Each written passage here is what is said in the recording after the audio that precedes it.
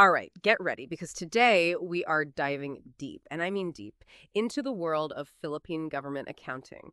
We've got a mountain of official documents here, manuals, regulations, the works. We're talking manual on the new government accounting system, accounting policies, the kind of stuff that might make your eyes glaze over. But trust me, buried within these pages is a fascinating story of how money flows through the Philippine government. Think of this as your crash course, your cheat sheet, to understanding how a single peso makes its way from the national budget to, say, a brand new school building. Now, I gotta be honest, I hit a bit of a snag when I first jumped into these documents. Acronyms, NGAS, RA, CDJ. It's like they're speaking a different language.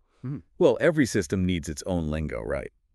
But don't worry, it's not as intimidating as it seems. Let's break it down, starting with that first one you mentioned, NGAS, the new government accounting system. This is our foundation, the bedrock of how the Philippine government handles its finances. All right, NGAS, got it. But what's the logic behind it all? Why so many rules, so many acronyms? Imagine this.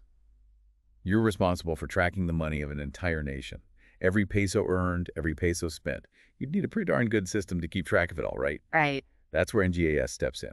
It's all about transparency and accountability, making sure every transaction is crystal clear. So it's like a giant, super detailed spreadsheet for the entire government. You got it.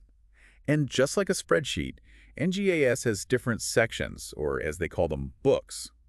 The Manual on the New Government Accounting System refers to these as regular agency books, RA books for short.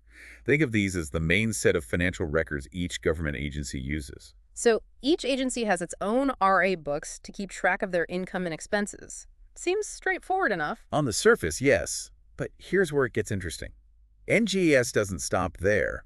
It also mandates other types of records to track specific activities. It's like having specialized tools for managing different parts of the government's finances. Specialized tools. Now you've piqued my curiosity. What kind of tools are we talking about? One that's absolutely crucial is the Cash Disbursements Journal, or CDJ. This is where every single payment made by an agency is recorded, down to the last peso. So every time an agency pays for something, whether it's office supplies or, say, construction materials for a new bridge, it gets logged in the CDJ. You got it. And here's where those acronyms come in handy. They act like tags or codes, helping to organize this massive amount of financial data. Right, because it's not just about recording the numbers, but understanding what those numbers represent. Exactly. And that's just the tip of the iceberg. We'll dive deeper into the fascinating world of these financial tools and those handy acronyms in the next part of our deep dive. All right, so last time we were talking about all these specialized tools within the NGAS. You piqued my curiosity. What else is in this financial toolbox? Well, get ready to explore the world of registries. These are key to understanding how government funds are actually used.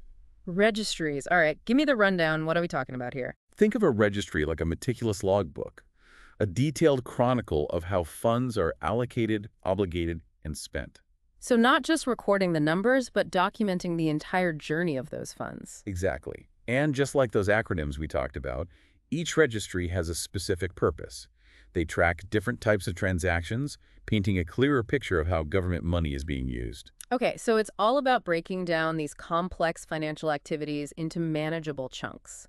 What's an example of a registry and how it plays a role? Let's say a government agency needs to cover bank charges for handling public funds. Those charges need to be tracked separately from, say, the agency's day-to-day operating expenses. Right, because those bank charges are directly related to managing the public's money. Precisely. That's where a registry like the RAOFE comes in, the Registry of Allotments and Obligations Financial Expenses. RAOFE, got it. Another acronym for the collection.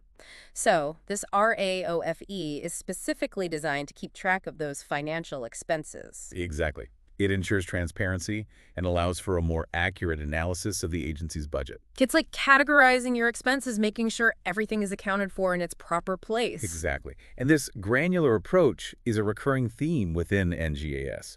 Another prime example is the Registry of Allotments and NCA, or ANCA. Or NCA. Okay, I'm starting to get the hang of these acronyms. What's RNCA all about? Think of RNCA as an agency's financial control panel, giving them a comprehensive view of their budget. A financial control panel, I like that. So what kind of information are we seeing on this control panel? Well, RNCA tracks the entire life cycle of funds from the initial allotment an agency receives. Think of it like their spending allowance. Okay, so the allotment is like the starting point, the go-ahead to start planning a project. Precisely. And from there, Our NCA tracks the release of those funds through something called a Notice of Cash Allocation, or NCA.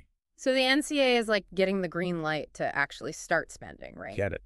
Our NCA diligently tracks how much has been allotted, how much has been released, how much has been spent, and the remaining balance. It's all about maintaining a real-time snapshot of their budget. It sounds like our NCA helps agencies stay organized and accountable, making sure they're spending within their means. Absolutely. And these are just two examples. We've got a whole lineup of registries, each with its own unique role to play.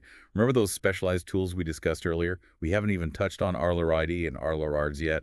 Oh boy, more acronyms. Bring them on. I'm ready for a deep dive into Arlardi and Arlarord.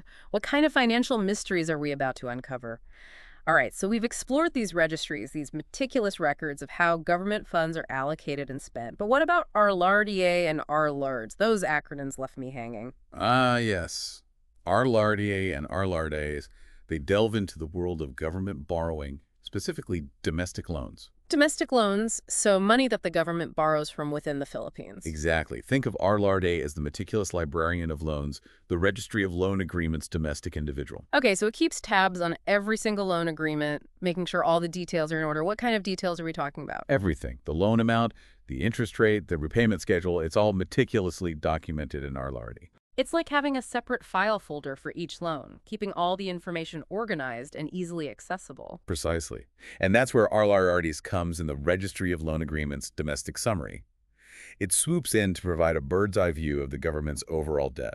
So it's like zooming out to see the big picture. Arlardia gives us the details, while Arlardia shows us the overall landscape of government borrowing. Exactly. It's about having both the micro and macro perspectives.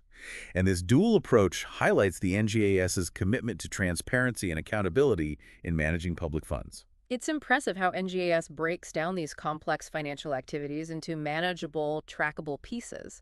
But I have to ask, with all these safeguards in place, what happens if something seems off? Who steps in to investigate and ensure accountability? That's where the Commission on Audit, or COA, enters the picture. They're like the financial superheroes of the Philippine government, making sure everything is on the up and up. The COA, they have quite a reputation for being thorough. And for good reason. Their role is crucial. They act as independent auditors, carefully scrutinizing the financial records of government agencies. So they're not just checking if the math adds up, they're making sure those funds are being used appropriately and effectively. Absolutely. And their approach is grounded in something called fundamental auditing principles. These are like the gold standard for conducting audits, ensuring their work meets the highest levels of integrity and professionalism. Fundamental auditing principles, it sounds like they have a solid framework for their investigations. What's a key part of this framework? One of the most important is independence. The COA operates completely independently of any other government body. That independence is crucial. It means they can be truly objective, even if their findings might be critical of certain agencies or officials. Exactly. That's why the COA is known for its unwavering commitment to uncovering the truth, no matter where it leads. It's reassuring to know that there's a watchdog organization like the COA, ensuring that public funds are being used responsibly. Absolutely.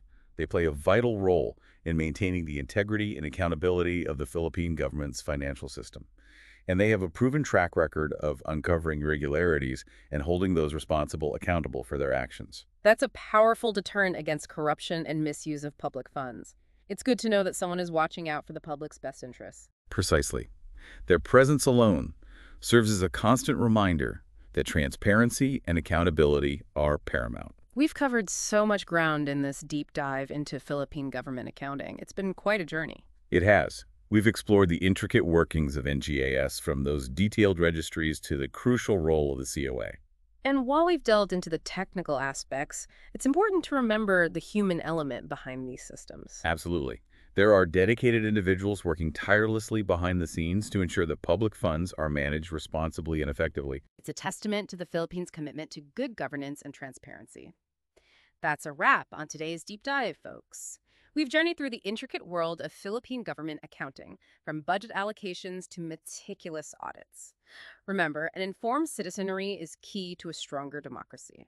So stay curious, keep asking questions, and let's continue to explore these crucial topics together.